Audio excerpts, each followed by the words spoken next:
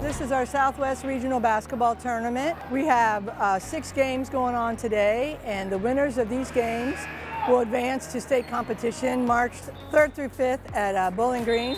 I love to see our athletes and see how much they have progressed. And they're having the opportunity, like all people have the opportunity, to be with their peers and make friendships, play sports. A lot of the athletes on our teams, have been very shy and quiet. This brings them out. You see a lot of them that are quiet and shy. They come out in basketball and all of a sudden they're pretty aggressive. But it brings on lots of good friendships and they love it. Being here at Spooky Nook is wonderful because, like I said, I don't have to travel between 4 gyms. Last year I had to travel between 4 different gyms in Cincinnati at the community center.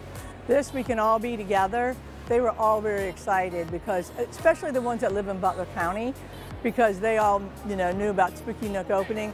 But the rest of them were like, this is a brand new place. I can't wait to go there.